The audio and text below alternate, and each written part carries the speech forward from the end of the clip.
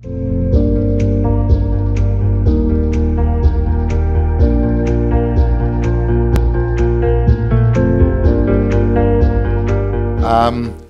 you for the warm welcome here.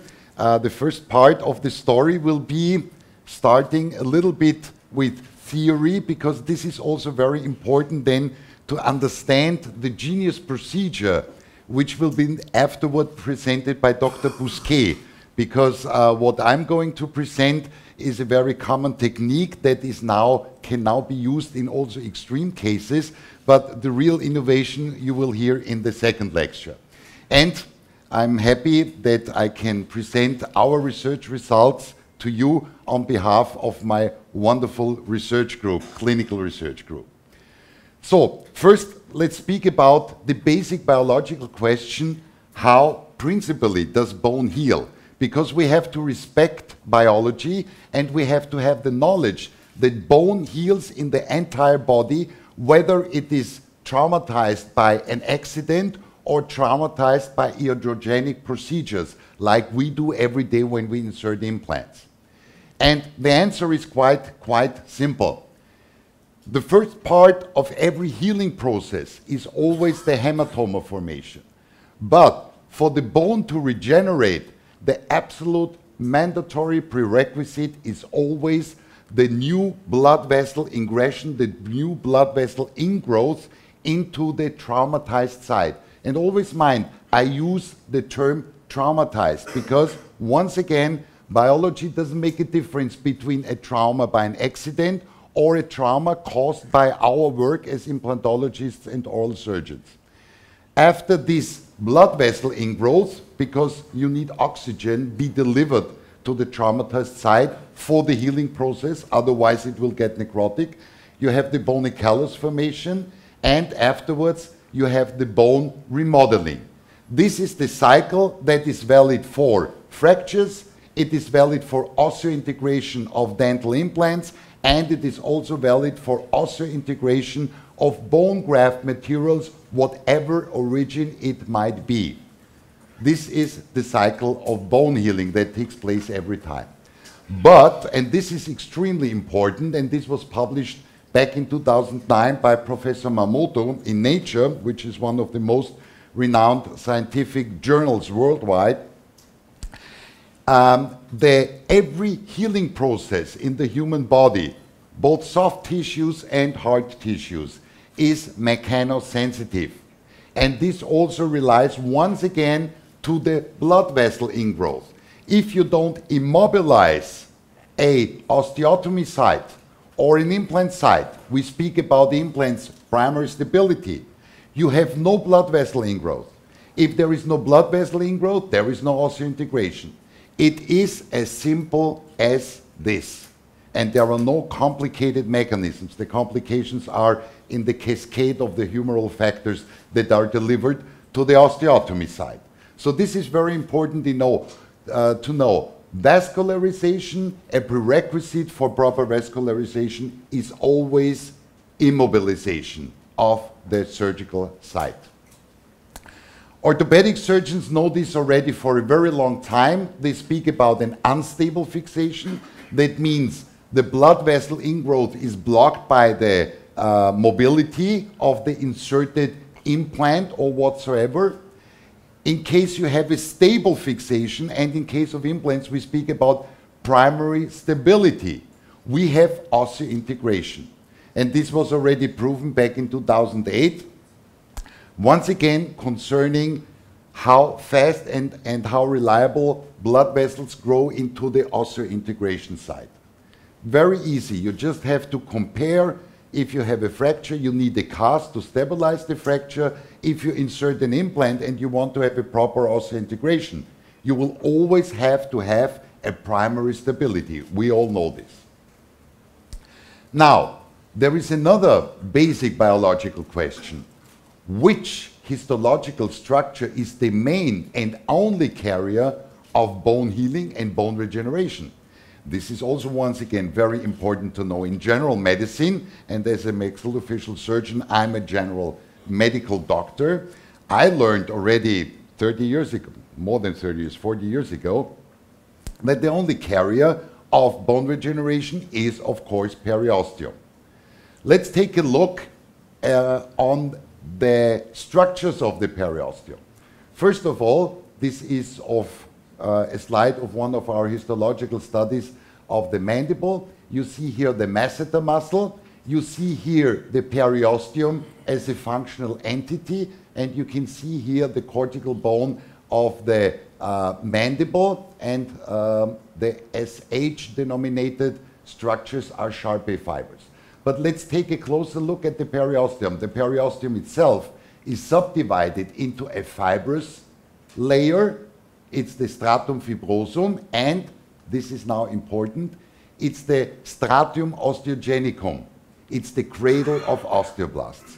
And this structure is the only structure that will provide the mineralization of the callus that forms after any osteoplastic surgical procedure we do in the oral cavity of a patient. This is extremely important to know because the success of any surgery starts with the integrity of the periosteum. Of course, we also have the endosteum, which also deliver pre-osteoblasts, but if you keep the periosteum intact, the success rate will increase dramatically. Now, it doesn't have to do primarily with the main issue of today, the crest splitting, but there are some rumors about how does sinus lift work. During our studies on the development of the intralift system, which is a transcrestal hydrodynamic ultrasonic cavitational system to lift the sinus membrane, we also had to do some histological investigations. And once again, you can see exactly the same structures. You see here the respiratory epithelium, which is the difference to the oral mucosa. You see the entity of the periosteum and the ciliary epithelium of the Schneiderian membrane. You have the fibrous strate, and extremely important, you have once again the osteogenic strate, the cradle of osteoblasts. And when you take a close look at these small little dots here, these are the pre-osteoblasts that are delivered, provided the sinus membrane is intact after the elevation process, that create the bone.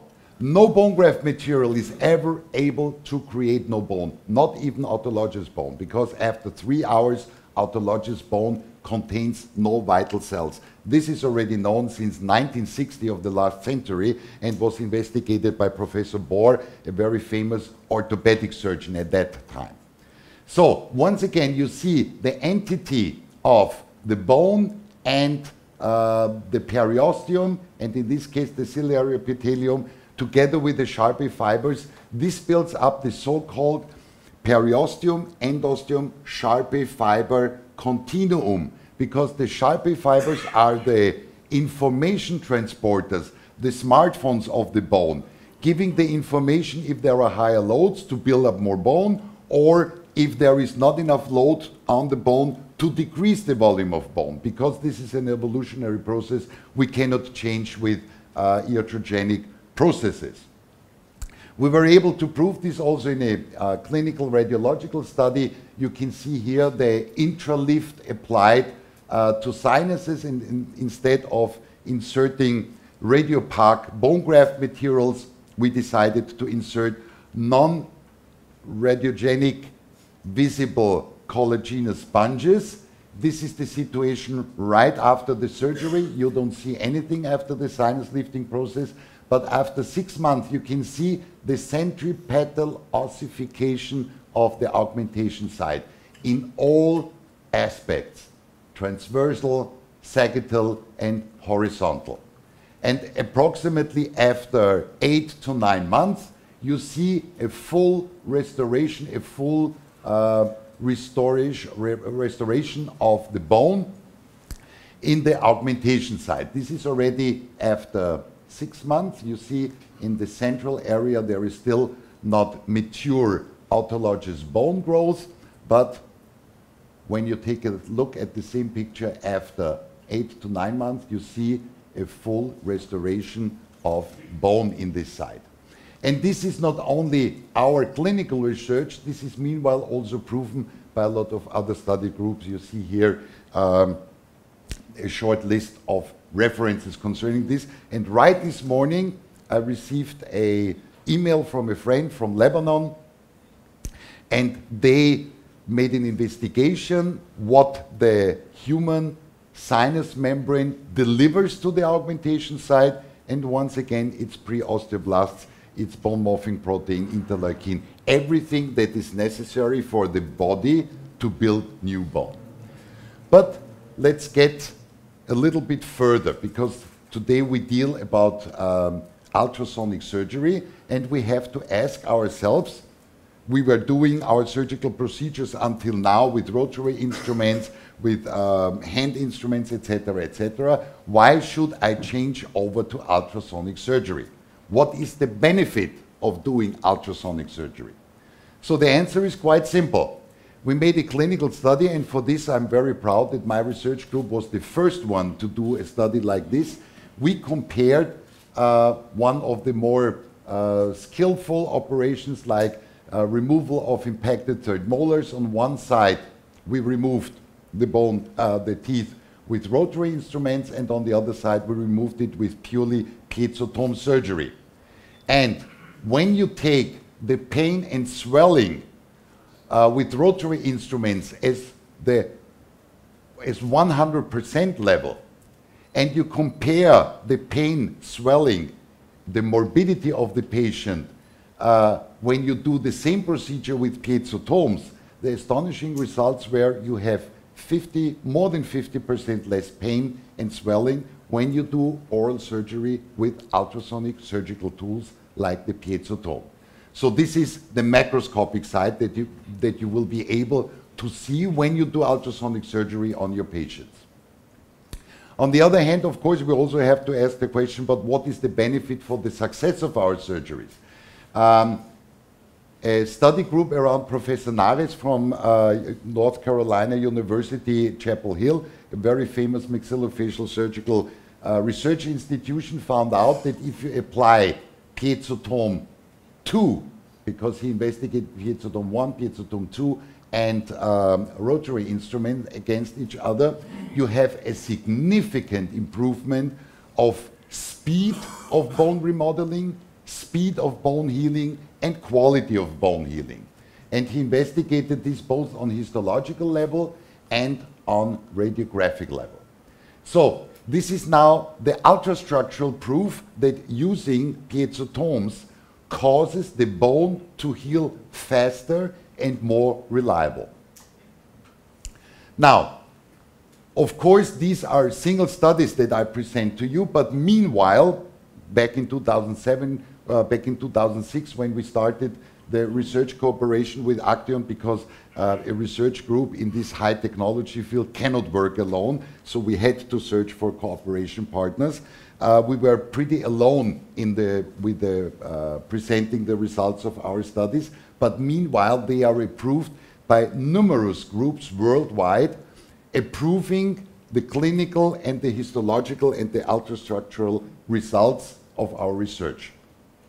So it's not wishful thinking anymore, it's pure scientific facts that if you use ultrasonic surgical tools, you improve both the success of your surgery, you improve also the post-surgical morbidity of your patients. So it's a win-win situation.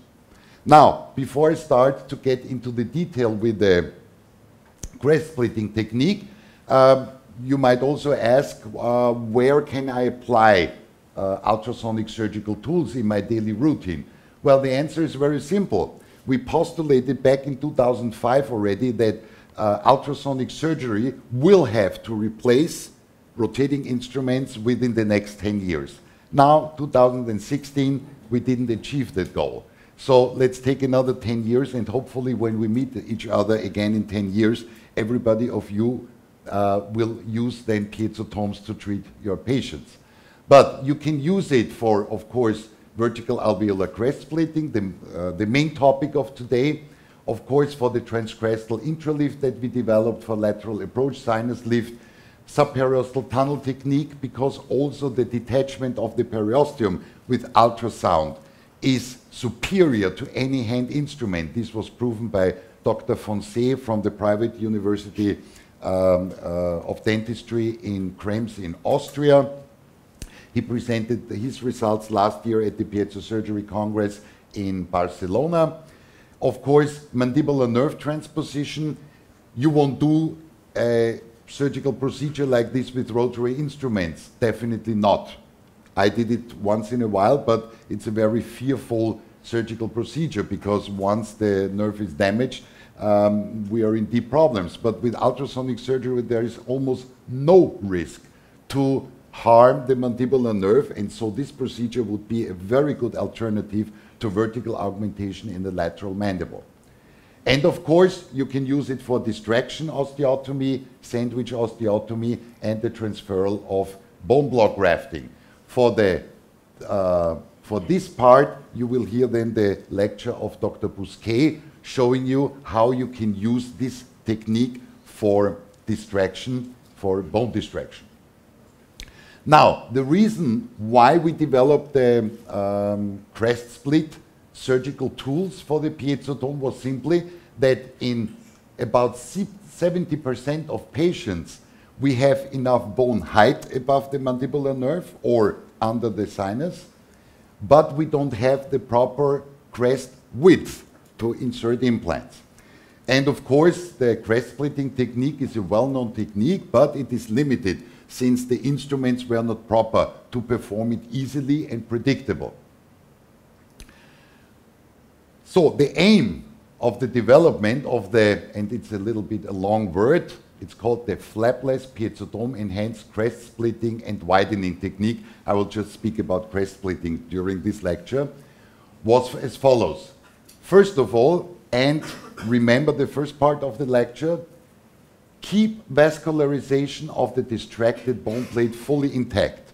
It's better to distract a vital bone, just create a very, very precise fracture, and the procedures are like the body reacts towards a simple fracture. It will heal without complications.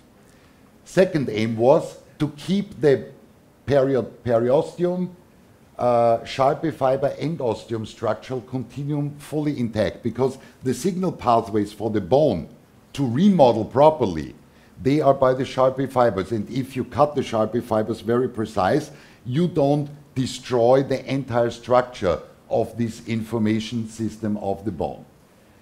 Third, to enable crest splitting, also on alveolar crest width of less than 2 millimeters, because with current instruments, it's almost impossible to do crest splittings beyond a alveolar crest width of 3 millimeters. Now we were able, and I will show you the results afterwards, to narrow this down to 1 millimeter. And of course, to reduce and avoid procedural bone loss. This is another important issue. When you use rotary instruments for bone surgical procedures, you are destroying bone. You're removing bone, but this bone is what we urgently need to insert implants. So why should you remove bone to do then later on an augmentation? And this is one of the biggest advantages you will see on your first surgery with piezotomes, that you have no procedural bone loss. You can work now like a Swiss watchmaker with highest precision, and you can design your osteotomies on one hand, and on the other hand, you're not going to lose bone when you use these ultrasonic surgical tools. Fifth, of course, we want to reduce and avoid bone resorption in the healing period.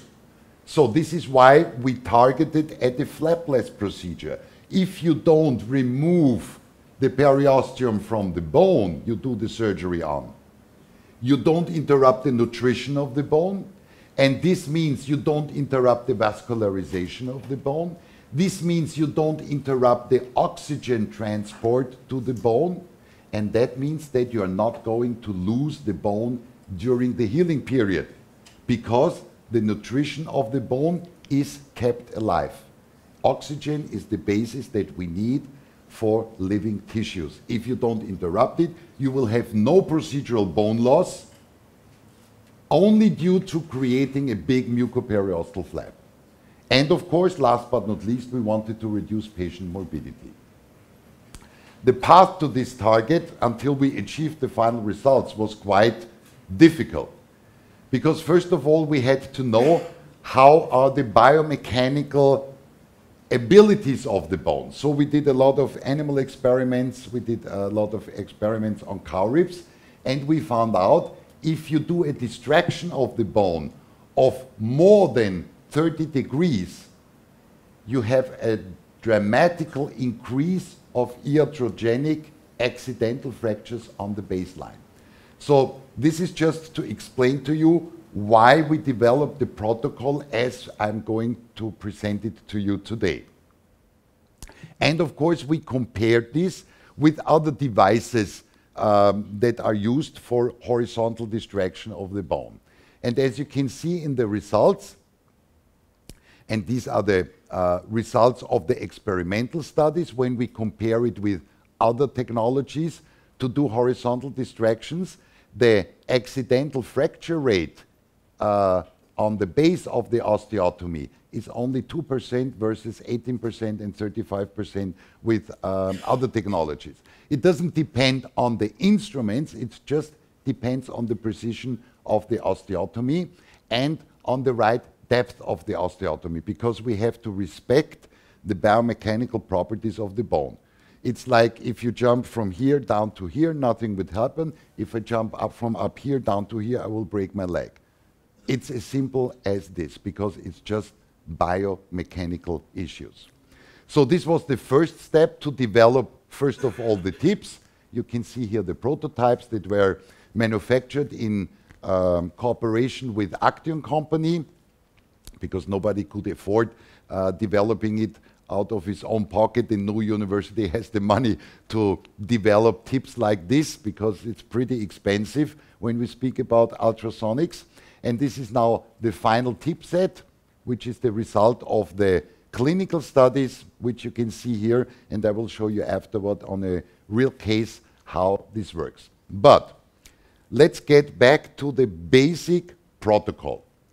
So once you might decide to do your first vertical alveolar crest split and horizontal widening with ultrasonics, you should choose a patient, of course, a so-called easy case. I mean, actually, there are no easy cases. There are only cases in oral surgery which are managed in the correct way. And if you have a failure, first of all, we always have to ask ourselves, what did I do wrong? And then ask the question, what did the patient wrong, maybe? But you should start with predictable cases. The case I will show you afterward is an extreme case. Once you are trained, you know the learning curve with the new method. You have to have the proper feeling for this method, and then you can reduce your indication to extremely narrow alveolar crest. But first of all, to achieve a distraction angle of not more than 30 degrees, you have to go down with the primary osteotomy for 8 millimeters. Second, you need another 2 or 3 millimeters to insert simultaneously primarily stable implants into the native bone.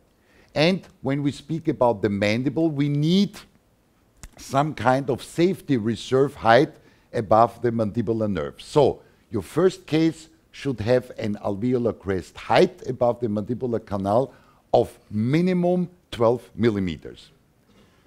Here you can see then the final result. You do all the osteotomies, then you do the widening, you insert the implants, and in the gaps between the implants, you can place some self-hardening bone graft material or autologous bone blocks to keep the entire site stable.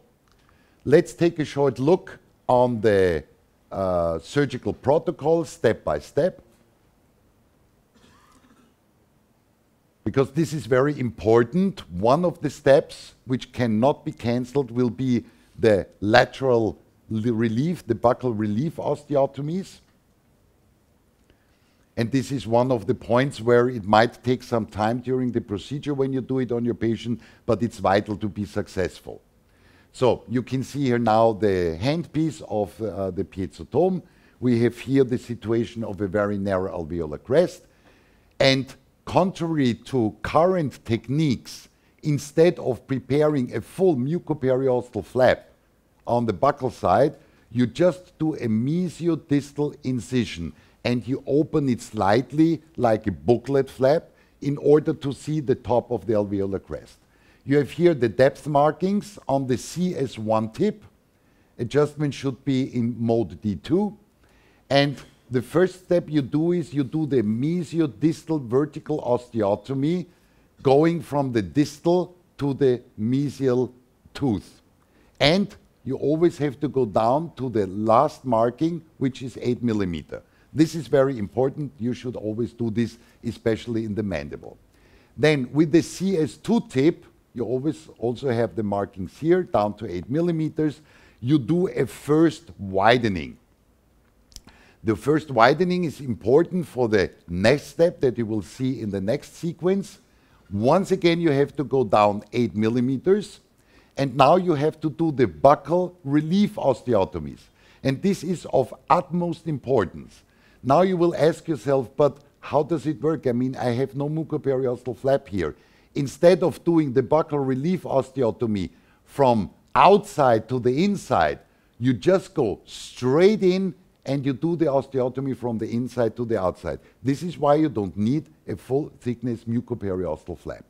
And of course, you do this on the distal aspect and the mesial aspect.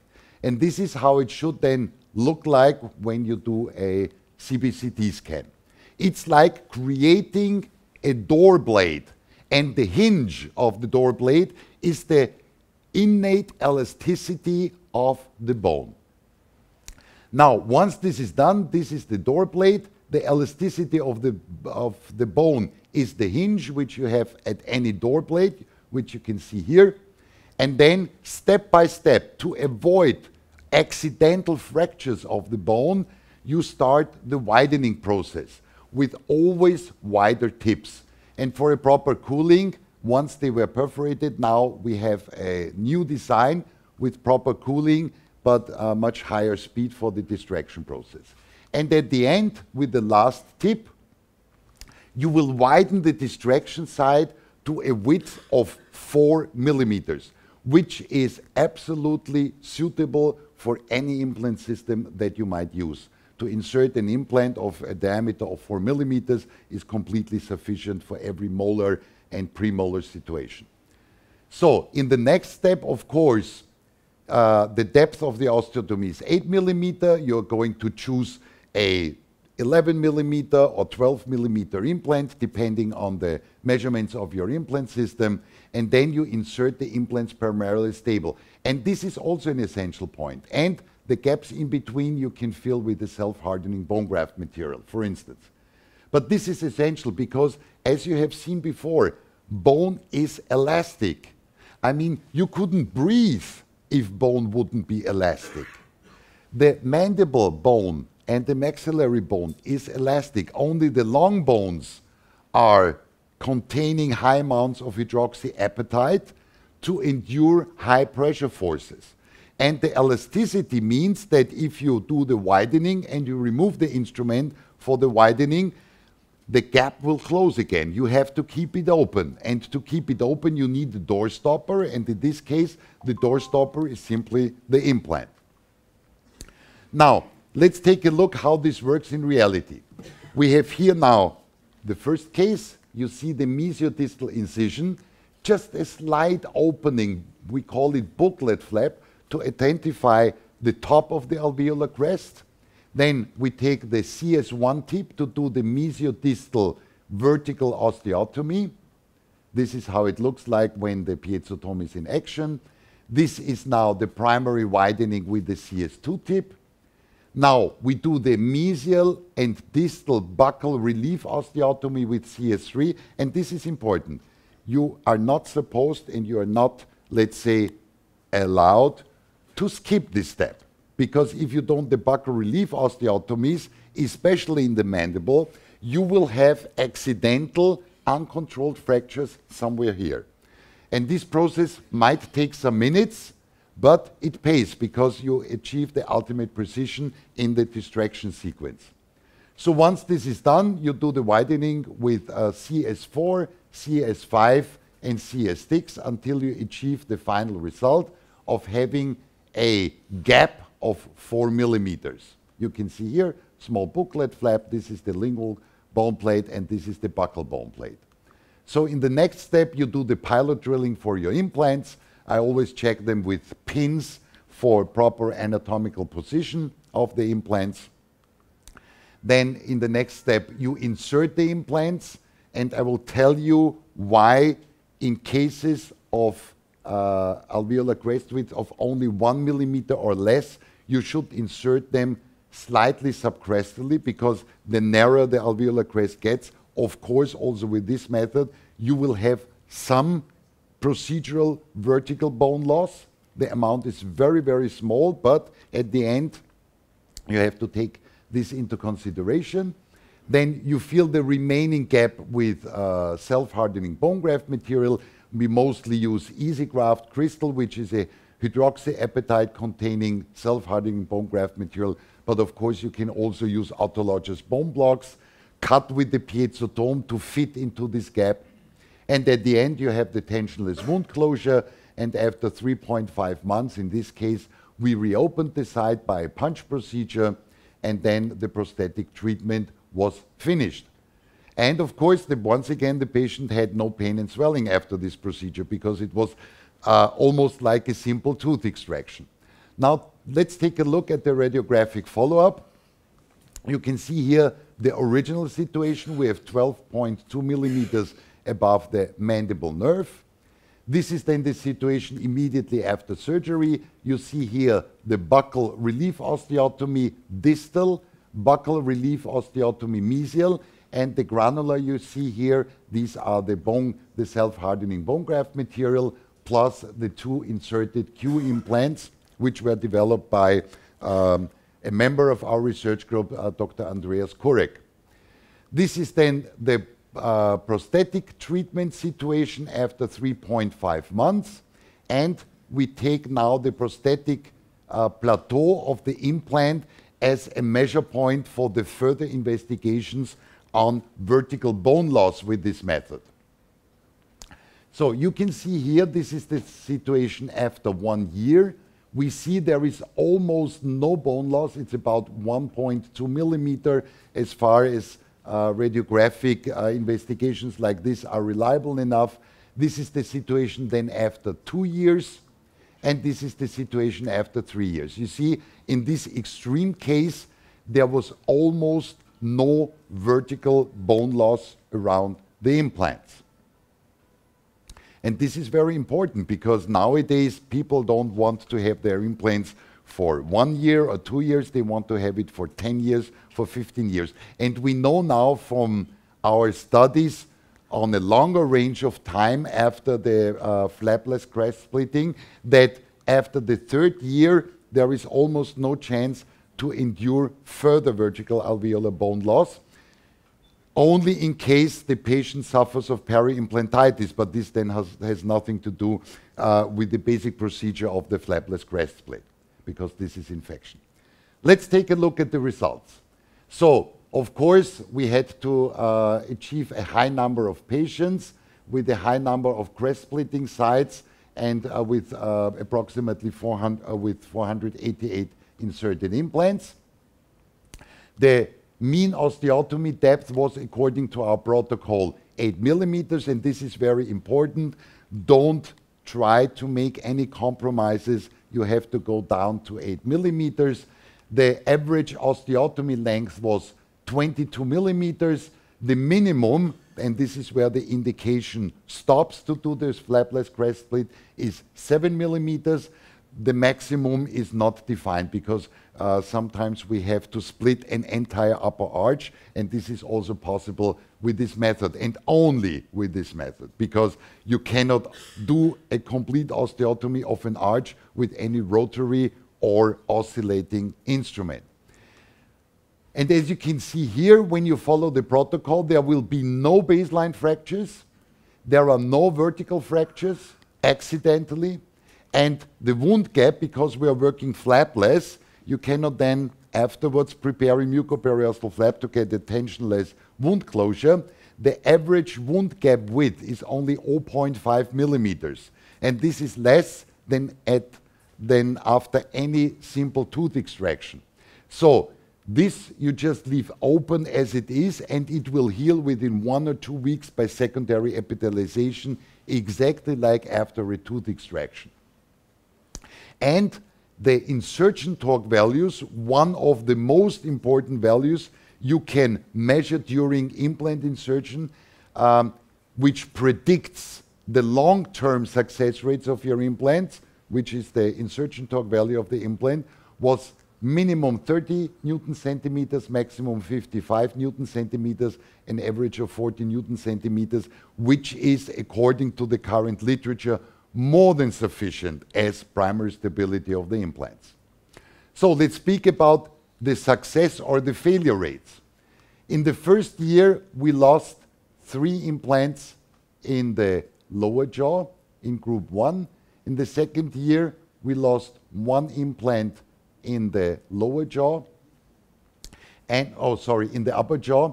And in the third year, we lost 2 implants of the 488 in the lower jaw, which makes a cumulative failure rate in the upper jaw of 1.9% and the cumulative failure rate in the lower jaw of 1.2%, which adds up to a total success rate of 98.8%. So this is compared to the literature when we speak about other techniques for vertical crest splitting and horizontal widening. This is far superior than with any other instruments you might do this procedure with. And what is also very interesting, the distribution of the surgical site.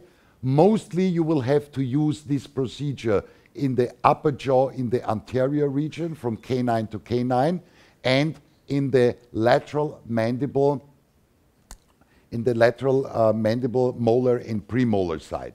In the lower front and in the upper premolar area, there are better chances that you might find enough bone width and not to have to proceed with the flapless crest splitting technique. This is just as a comparison, a case in the upper jaw. This is the original situation before surgery. This is a CBCT scan after the crest splitting and widening intrasurgically. This is then the situation after the insertion of the 2Q implants, and here is the clinical site. Now, the target of our investigations and of our development was, of course, to see and to compare to other techniques. But what are then the real final outcome after some years? What are the bone losses that we have to await when we do this procedure?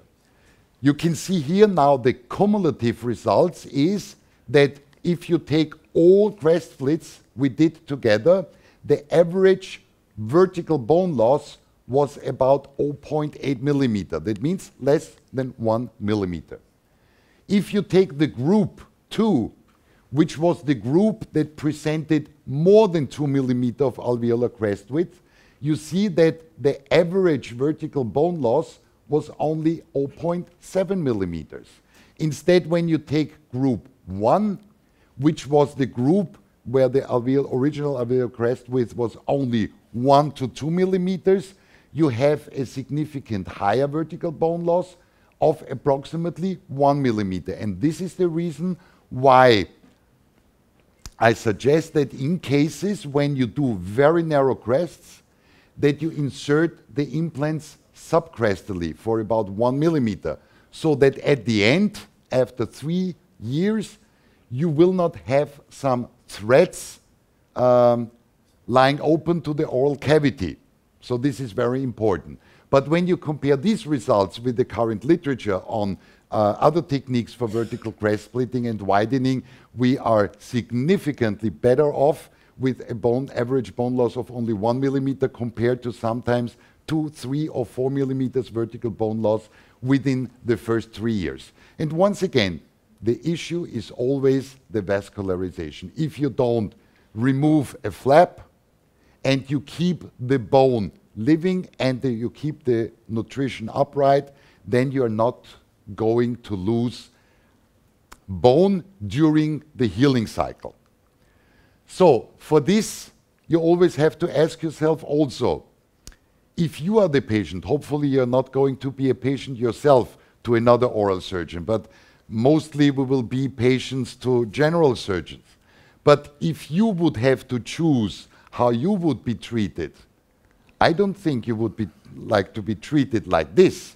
And I mean, it's a funny photo, of course, because these are coarse instruments, but just imagine this is polished chrome and this is a simple hammer. This is how we work now in oral surgery, like in the Stone Ages. But I'm pretty sure that you would like to choose this kind of therapy, because we have to respect that there is an evolution also in oral surgery. And once we know that the method is better than traditional methods, we are ethically obliged to use these methods. This is not only my firm belief, this is my firm knowledge, and my patients are very thankful to me that I have this knowledge of better procedures. So I hope I could give you some primary insights into the benefits of ultrasonic surgery.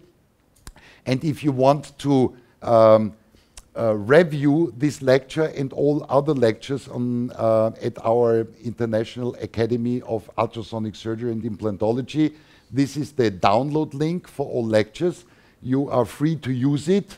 There is no registration necessary and there is no payment necessary. And if you want to see cases in real life surgery, you can visit our YouTube educational channel, where you can see surgical procedures from ultrasonic surgeons all over the world. So I thank you very much for your kind attention, and if you have some questions, I will answer them now. Thank you very much. What are the advantages comparing to laser using for this technique? You mean laser osteotomies? Yes. Well, actually, to tell you the truth, back in 1988, we were maybe the first ones at the maxillofacial surgery department at University in Vienna investigating lasers in bone surgery. And it turned out that actually you cannot really cut bone precisely and predictable with lasers. Even if some lasers company try to make you believe, because once you know what a laser beam is, you know that it is not possible, because a laser beam is a light beam. And how can you steer the depth of the osteotomy? Because if you go down for 1 or 2 millimeters, even if you could properly cut bone with lasers without thermal side effects, once you are deep in for about 4 millimeters, you completely lose orientation, and nothing prevents that you might cut the mandibular nerve with the lasers. So lasers are nice in soft tissue surgery. Lasers are nice maybe in hard tissue surgery using the photoacoustic effect, but in oral surgery and diligent procedures like this, I'm pretty sure that it's still valid what we found out already in 1988. Unfortunately, lasers have no place there. Thank you. There's another question. Yeah. My Angelo, friend congratulations on a beautiful presentation as usual. I just have one short question. Since you did not reflect any flaps, Yep. did you ever have any dehiscence of the cover screws or opening of the cover screws? Yes, you're right. The average gap we had to face was approximately 0.5 millimeters, but especially when we used the bone graft material EasyGraft, and for this, I mean, you are the expert, because Ashish, I have to explain this, he's a very good friend, and he's also member of the Biomaterial Experts Group. We have a secondary epithelialization within 1 or 2 weeks. But nowadays, and for this the French participants might know him, Instead of then reversing a mucoperiosteal flap, you can use the APRF technique from Professor Joseph Shukrun, and you suture the APRF membrane on top of the gap, and then you will have an even more perfect and even faster secondary epithelialization. But unfortunately, you remember Bernie Fuchs, oral surgeon from Switzerland. He always left it completely open, and in his publication he was able even to prove that even if you leave it open for 2 or 3 millimeters, if there is no infection, you will have secondary epithelialization, because the healing process is exactly like any tooth extraction site. But to be on the safe side, either you use self-hardening bone graft materials, or you use APRF, or if you don't have both, you can just cut out a small stripe of collagen membrane and suture it on top of the bootlet flap. But don't reverse then, only for the sake of placing a membrane, then a full mucoperiosteal flap, because this will then interfere with the healing results. I think there was another. Hi. From your representation, thank you very much for that. So I didn't see that you loaded immediately. Would you be kind just to tell us what is the advantages or disadvantage of an immediate load? Let's put it that way. This is a very emotional question, because we know by the works of Cannizzaro, there are, let's say, 2 schools in implantology. There is the school following more the novel biocare direction, that for immediate loading, 35 Newton centimeters insertion torque value are enough for immediate loading. I'm more on the Italian side. My first name is Angelo, although I'm not an Italian. On the side of Cannizzaro, he made investigations for about 20 to 30,000 implants. And he found out that 2-stage implant and single-stage implant insertion with immediate loading starts to be equal in the overall results rates over 5 to 10 years, starts with 50 Newton centimeters. Since we can achieve in the mandible approximately average 40 Newton centimeters, I personally don't want to take the risk for my patients. And it also depends on the implant system that you use. So that means if you follow more the philosophy that 35 Newton centimeters are enough for immediate loading, of course you can do this also with the crest-splitting technique. Once you achieve 35 Newton centimeters and you place a provisional resin bridge over the wound, then you have a perfect wound cover. But if you want to be on the very safe side, you know, the question is only primer stability and immobilization.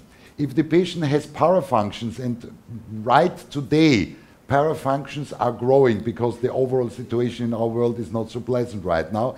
So if you have parafunctions, these will exceed the insertion torque value, and then you have mobilization, and then you might lose the implant, only because the patient didn't want to wait for 3 months.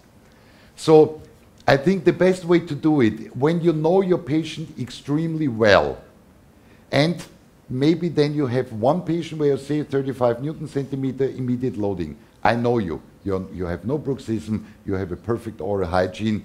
We can do this with this patient. On the other hand, maybe there is a new patient you don't know.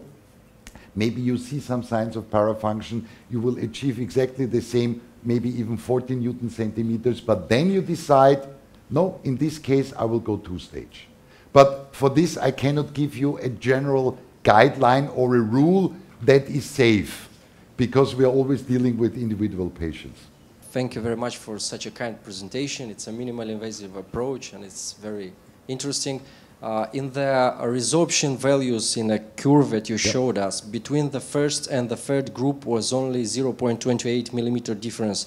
Was it statistically significant? Yes, it was. Okay, thank you. It was. So this is why once you have only 1 millimeter alveolar crest width and you split, you should really go subcrestal, because this is very important, because some implant systems, they have threaded necks, and if they are exposed and they get infected, then you might lose the implant. And we always want to be on the safe side. In your first part with the sinus lift, Yes. how you can be sure that after lifting with the piezotome membrane, it will not collapse later? Well, this is very easy. For the study, we used collagenous sponges because we wanted to visualize the remineralization process originating from the sinus membrane. But normally, we just put granulate bone graft material. Whatever you want to use, put it there. If the sinus membrane, which is periosteum, stays intact, it will get bone if you like it or not. That's the to beautiful... keep the gap, to keep the to membrane keep the lifted. volume Yes. open. Yes. Okay, thank you.